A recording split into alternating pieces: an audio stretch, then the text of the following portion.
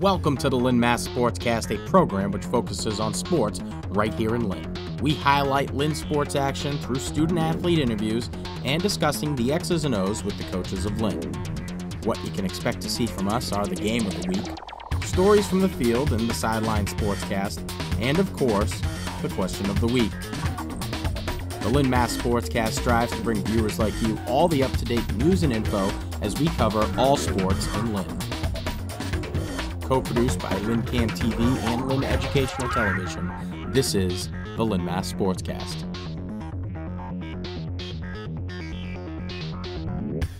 Welcome to the Lynn MA Sportscast. I'm your Sportscast host, Sean Donahue, and we've got a great show for you today. We'll be having Patrick Cogan on to talk about his most recent struggles and successes with FA. We'll be meeting with some of the gladiator-level Lynn Chargers to discuss their upcoming playoff game. But first, let's go to this week's Game of the Week. Good evening, everybody, and welcome to Manning Field on a gorgeous day here. Blocked again by Glasgow. Pops up off the head by Benavides.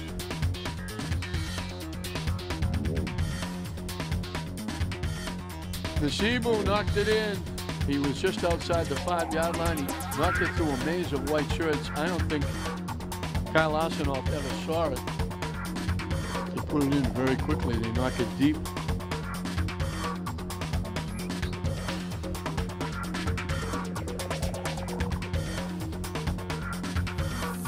Hooks to the middle. Headed away nicely by Agabon. Deflects all the way back. Glasgow knocks it back the other way. Headed away. Nasibu collects. Oworo knocks it deep the other way. Nasibu with it. He's got the goal. That's the difference right now. Long lead pass, floats. Benavides pops it up in the middle, takes a big hop. Glasgow trying to control. They take the shot, and it goes in.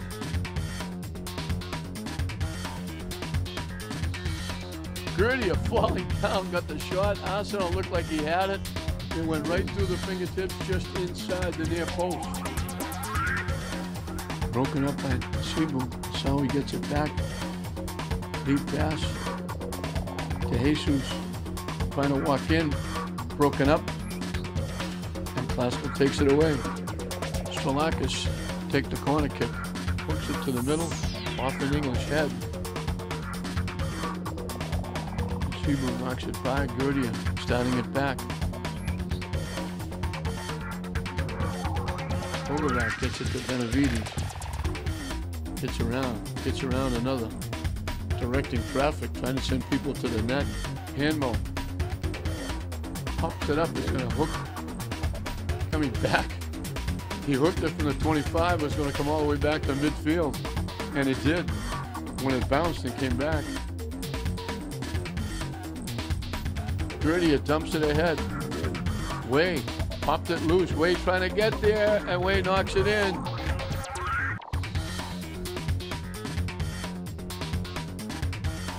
Way had 2-on-1. He tried to tip the pass across. It bounced off the goaltender. And when it bounced off the goaltender, Way got it back and knocked it into the far corner. Makes it 3-0.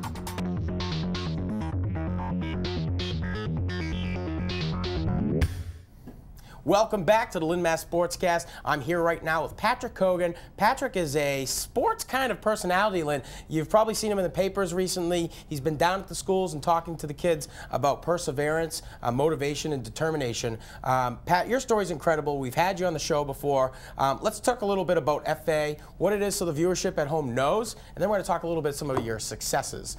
First and foremost, thanks for coming on to the program. Thanks for having me, Sean. My ego always gets inflated when I come on. I know, it's huge. You can have me on whenever, please. Yeah, so I have this disease called Friedreich's ataxia. We call it FA. Because I can't pronounce it. Yeah, try spelling it. And in a nutshell, similar to ALS. So in a nutshell, my brain doesn't communicate very well to the other muscles in my body. So obviously growing up, that would make playing sports and being active very difficult. And that's one thing that I do a lot of now. I do triathlons. I'm training for my first half Ironman in September. And I really wanted everything I went through, I really want to see if, through my experiences in my trials, to try and pass it on. Because if someone came to me when I was in high school and said, hey, you don't have to be the best, but just do something, then I think things would be different. I was not active until I was like 27. Yeah. I had to learn to swim at 27 to do a triathlon because I didn't know how to swim. So you learned how to swim just to be in a triathlon? Yes. That's something I would never do. Let's talk a little bit about the struggles that you face. I mean, FA, a lot of people at home really aren't familiar with it. It's great that you can kind of describe it. But I mean, can you give us any examples of maybe you know, what you go through on a day-to-day? You said basically your brain has trouble communicating with your muscles. So to tie into talking to the kids, some examples I use with the kids, obviously my voice. Right. I mean, very raspy, always has been. I have to work a little more now to accentuate when I speak because I know that some people have difficult hearing me. An example I use with the kids is if I have a drink, you can see them shaking.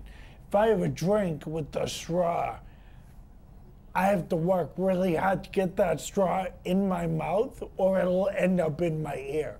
Because my body, my brain is not communicating to my hand really well on where to go. So my hand thinks it's going to my mouth when it's in my ear. So and that's why, yeah, walking and stuff like that is just difficult. Not really a thing. But I mean, we're buddies on Facebook, and I mean, I don't really, that probably actually means more today than it does if we like hung out. But we're buddies on friends Facebook. In the real world. Online. Just online, not in the real world. But you have all these pictures on your Facebook page of you riding and working out, and it's a little misleading. I mean, I know that's not your intent, Pat, but I'm sitting here and I'm looking and I'm like, you know, it's like, I want to say poor Pat, but I'm like, this guy works out and he's in better shape than I am. Well, and you humble me by saying that, but I think that's the point. It could be, there are people that have it a lot worse than me. I have it worse than some people, but it could be so much worse. So every day I try to do more. I push myself. And there definitely is a fine line for all the younger viewers. There's definitely a fine line, sick or not, between pushing yourself and hurting yourself. Right. And I've crossed that line a couple times.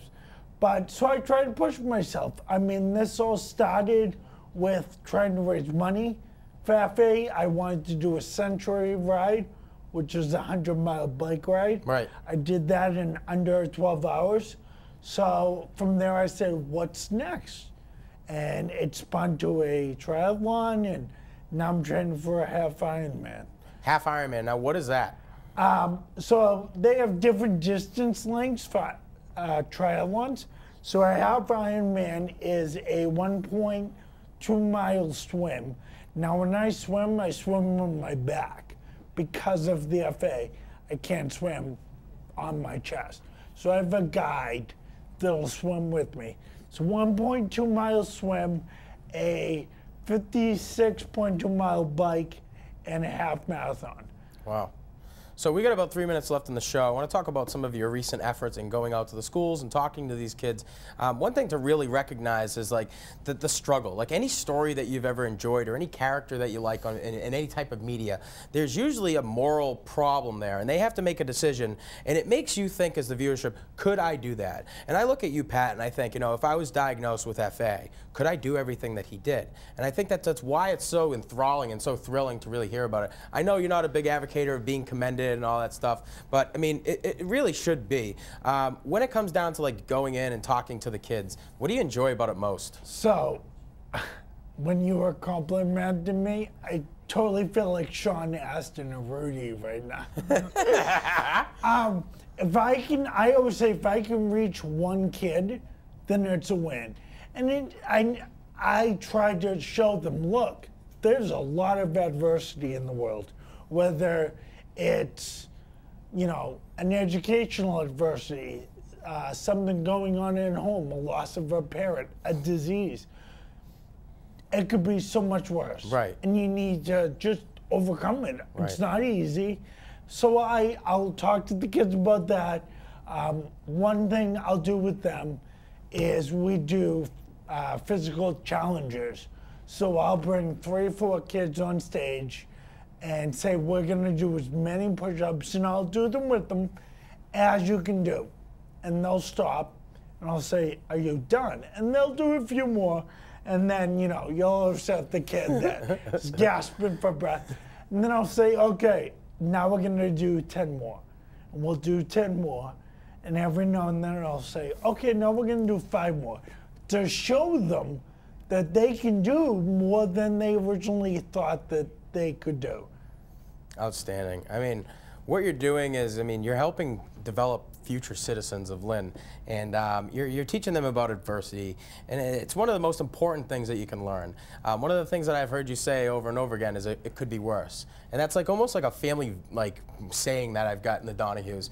And I tell my grandfather, oh, I had a bad day and everything was tough. And he goes, look, if that's the worst thing that happens to you, you're going to have a good day, right? Yep. Yep. So again, Pat, I just want to thank you for coming on. ProjectWheels.org, still up and running, right? Yep, real quick, that is the foundation we created to give back to other people with FA. Right. ProjectWheels.org. So this is to benefit other people with FA, not Pat. It's about reaching out to his community. These guys are unbelievable. ProjectWheels.org, Pat Cogan, appreciate it. Let's go to this week's question of the week. This is the question of the week. Last week's question was, on October 19th, 2014, this NFL quarterback set the NFL's all-time passing touchdown record with 509. Who is he, and what team does he play for? Of course, the answer is Peyton Manning. There was no tweet, so there will be no pizza. This week's question is, this NFL quarterback is so good that no team which he's played against has earned their franchise a winning record while playing his. Who is the quarterback? Tweet your answers to our Twitter handle at Lynn Sportscast for your chance to win a free pizza from Tony Lena's on Boston Street. Welcome back, and now for some sports and Lynn news. Wyoming Little League early registration is now open for the 2015 season. Those who register before December 31st will receive a discount. Visit www.wyominglittleleague.com. Your Lynn Chargers will be well represented in the first round of the Northeastern Conference Youth Football League playoffs. 2 of the Lynn Chargers football squads will face off this weekend at Bishop Fenwick in Peabody to keep their seasons alive. In the Spartan Division, the 5th and 6th grade Chargers team, which stands at a record of 8-0, will take on the Peabody Black this Sunday at noon. Also on Sunday at 3 p.m., the battle for the Gladiator Division will kick off. The 7th and 8th grade Chargers will go into the playoffs with a record of 7-1 to take on the Beverly Black. Good luck, Chargers.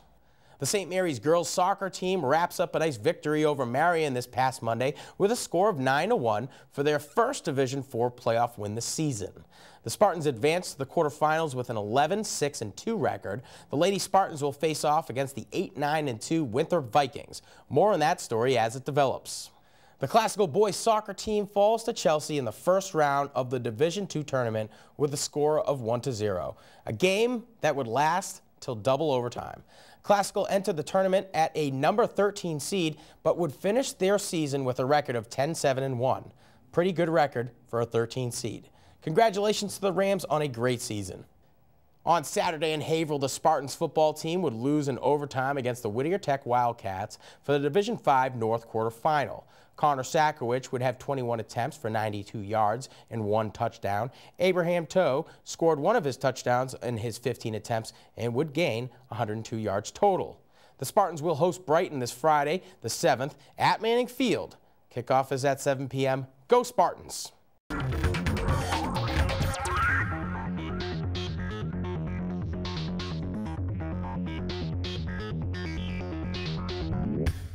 I'm Nathaniel. You're watching LynnCAM TV. Thanks for tuning in. Welcome back. Thanks for joining us here on the Lynn MA Sportscast. Here with me now, we've got the gladiator level Lynn Chargers. David Bernard, tight end, Jarnell Snow, quarterback, and Carter Clay, the center. Guys, thanks for being here today. Thank you. All right, great. Don't be too excited. All right, anyway, moving forward, I want to talk a little bit about who you guys are and how you got involved in sports, primarily football, since 'tis the season.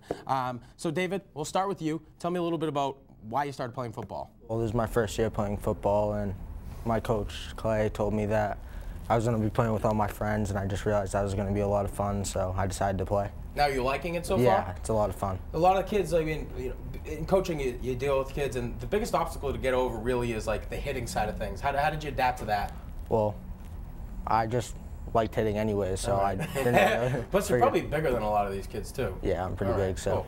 All right, Jenna, let's talk about you. You're a quarterback. A lot of responsibility for you. A lot of the leadership has to be done on your end, and it doesn't happen with this. It's all about example. Let's talk a little bit about you and how you started playing football. Well, I started in 5th grade, and at first my brother started playing, so I just said, if he's playing, I guess I'll play. And my first year, I just started quarterback. So since then, I thought it would be fun. Now, does your brother play football in Lynn? Yeah.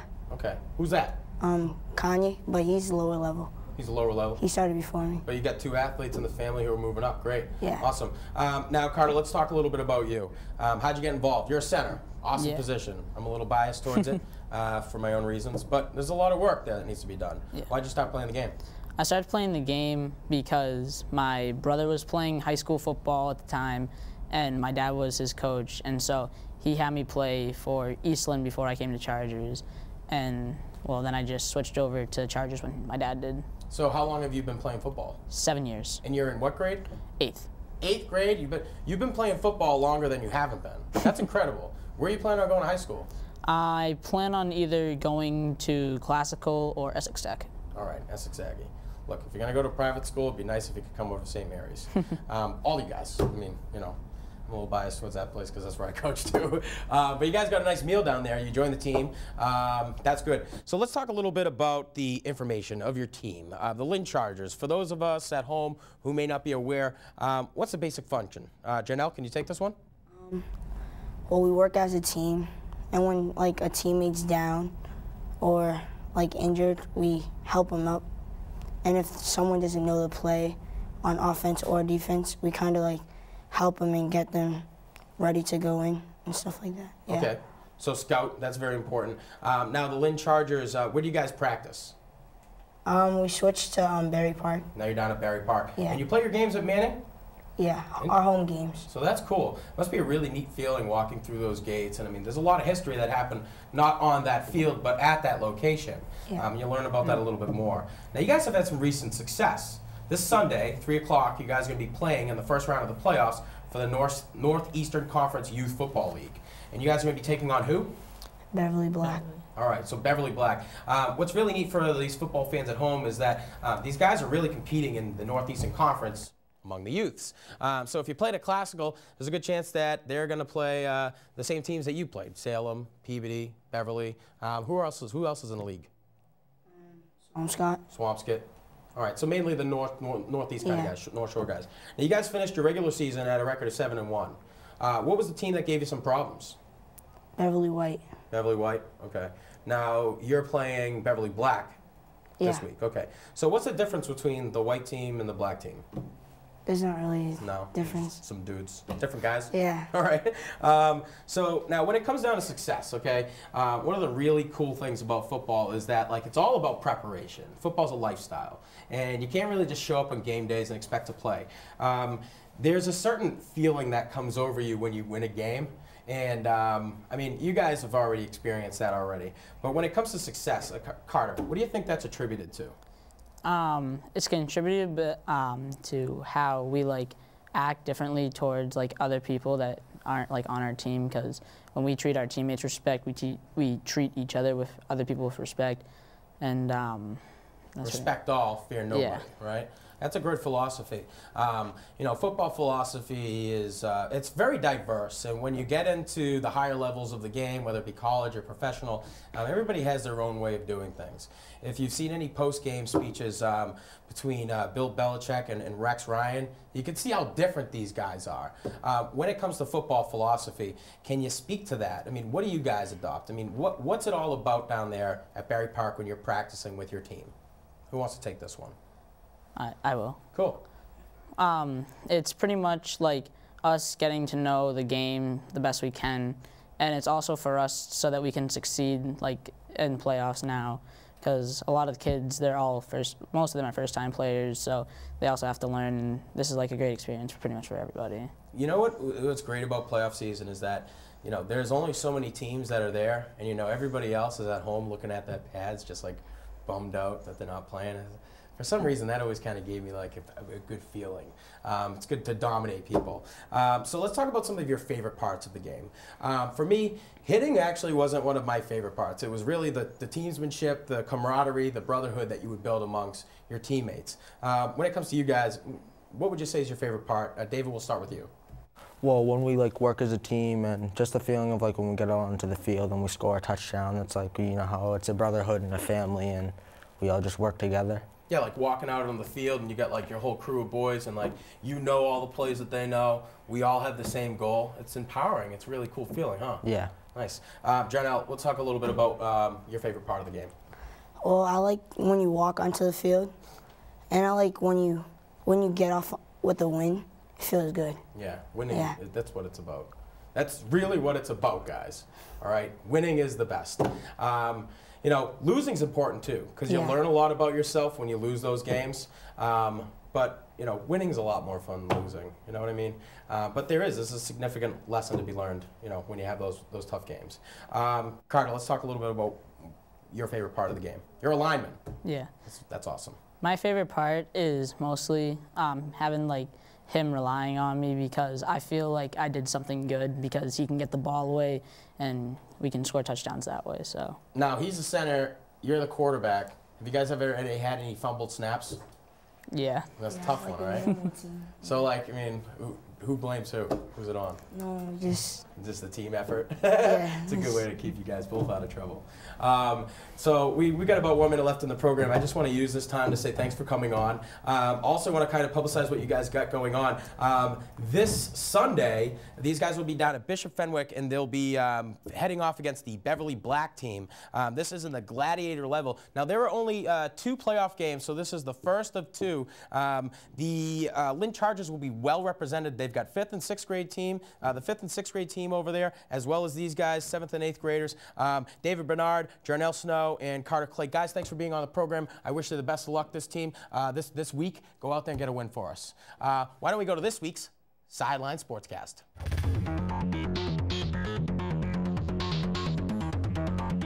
Hello, my name is Marioni Jimenez. I'm here from the Sideline Sportscast. We're here today at Berry Park, interviewing the Lynn Chargers and the head coach. How you doing? My name is Brian Losey. I'm the president of the Lynn Chargers Youth Football and Cheerleading Association. I've been the president for about 4 years now, and the program was established back in 2008, so this is our 7th season. Youth football is an unbiased program where it's grade-based and age-protected, where we only have kids of the same age playing together at each level. Papuana kind of strays from that, where they have multiple ages and certain age groups that can play together as long as they maintain themselves under a certain weight. We try to instill life lessons for these kids that they'll take throughout their life, and hopefully make them better people as they get older. Why do you like to play football? Because I like to hit people. And what do you like most about it? Running. Why do you like football? Because I like having contact with people and like scoring touchdowns. All right. What do you like most about it? Running people over and scoring touchdowns. I like the fun and the thrill of the game, the high speed pace of it. If people want to get involved with the Lynn Chargers program, we have a web page. It's LynnChargers.com, and then we have a Facebook page, which is Lynn Chargers Youth Football and Cheerleading. Well, that's it for this week's edition of the Lynn MA Sportscast. I want to thank you guys for tuning in, and make sure to tune in next time. I also want to say thank you to our guests who gave up some time to come on and talk to us. If you at home have a sports story or just want to give us some feedback, you can reach out to us at www.LynnCAMTV.com/Lynn MA Sportscast. We're also on Facebook, YouTube, and Twitter. We want to say thank you to all of our guests again. That's it for this week's edition of the Lynn MA Sportscast from the studio here at LynnCAM TV. I'm Sean Donahue, wishing you all the best.